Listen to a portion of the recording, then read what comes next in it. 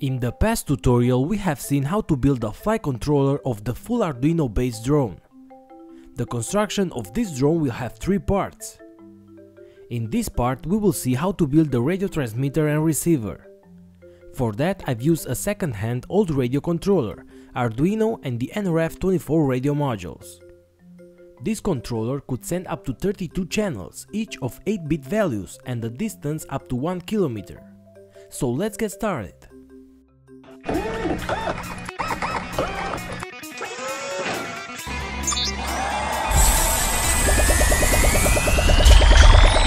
What's up my friends, welcome back.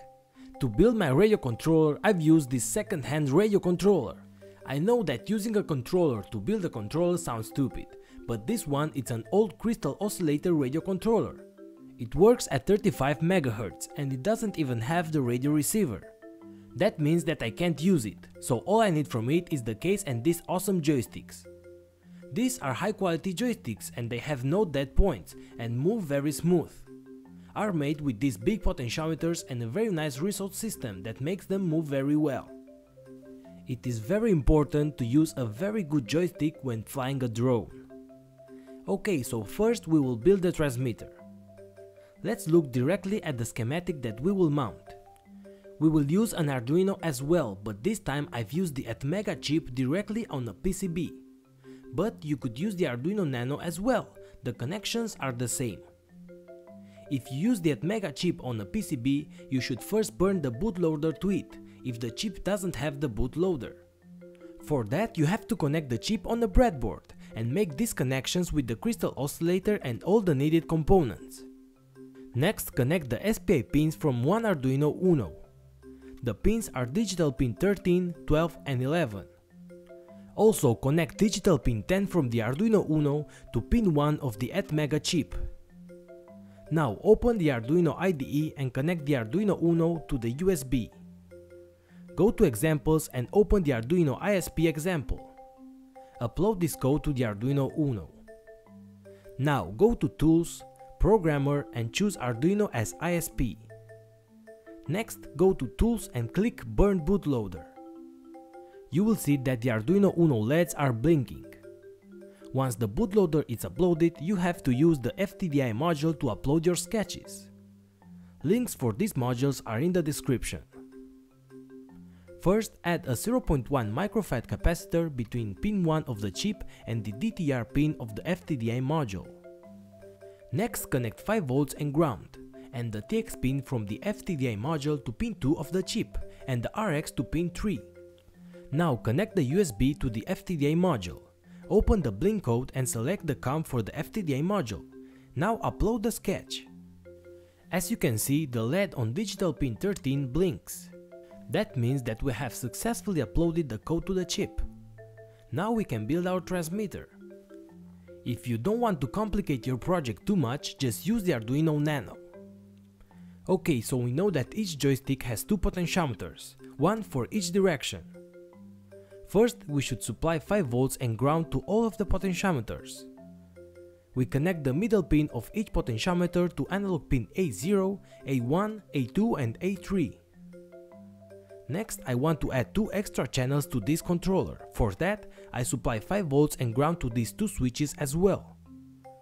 I connect the middle pin of each of the switches to digital pin 4 and 5 of the Arduino.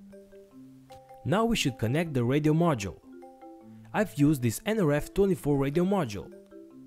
The links for all the parts are in the description as always.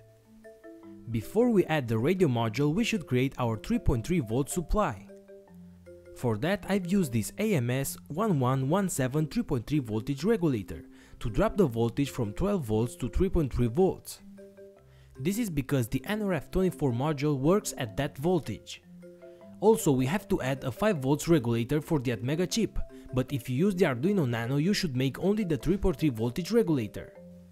I know that the Arduino Nano already has the 3.3 voltage regulator, but that can't supply the amount of current that the radio module needs. For that you should use an external voltage regulator like I did.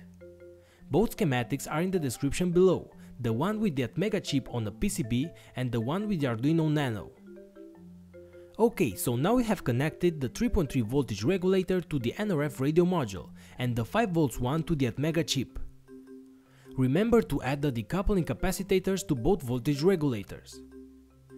To supply the entire board, I've used the battery pack that the old controller already has with a voltage of 12 volts.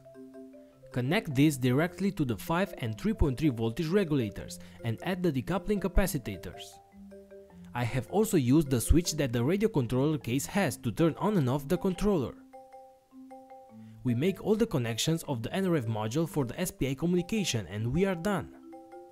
These are the SPI pins of the module, and here is where we have to connect them.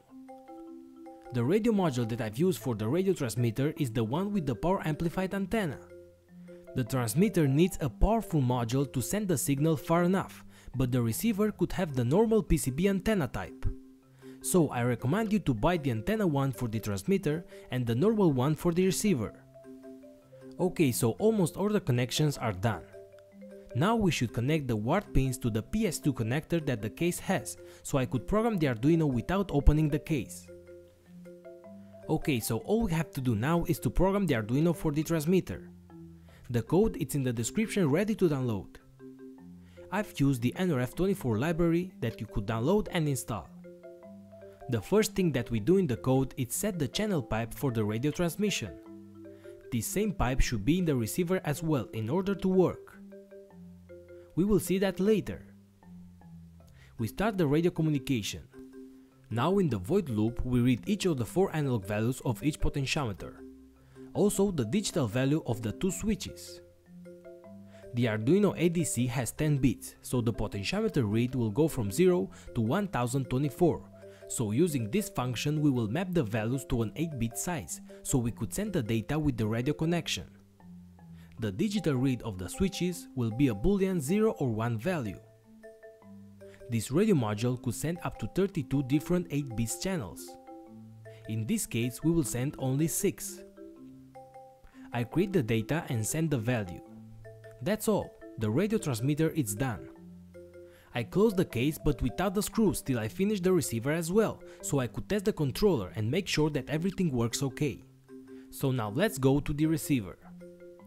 In this case I've used the Arduino NANO. All we have to do is to connect the radio module and solder everything on a drill PCB following this schematic. In this case we have to add just the 3.3 voltage regulator between 5 volts and the NRF24 supply, because the Arduino NANO already has a good 5 volts regulator. To supply the receiver we will use the same 5 volts from the electronic speed controller as in the flight controller case. Next I solder a male pin to digital pin 2, which is the ppm output signal that will go to the flight controller. Now to program the receiver I've used this code. Download it and open it in the Arduino IDE. This part of the code is all the configuration for the ppm signal interrupt.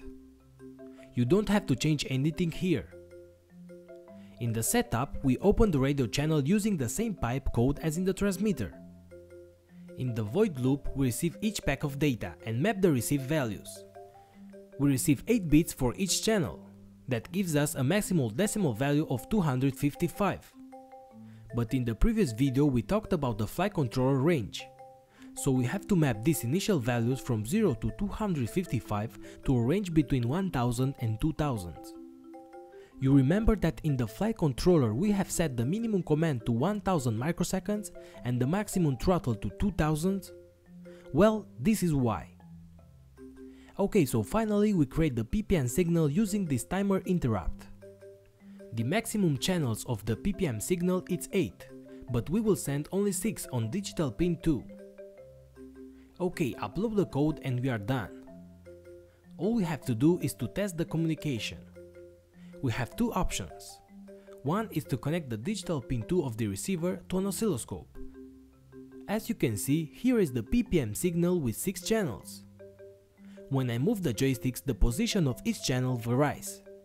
That means that the transmitter and receiver works.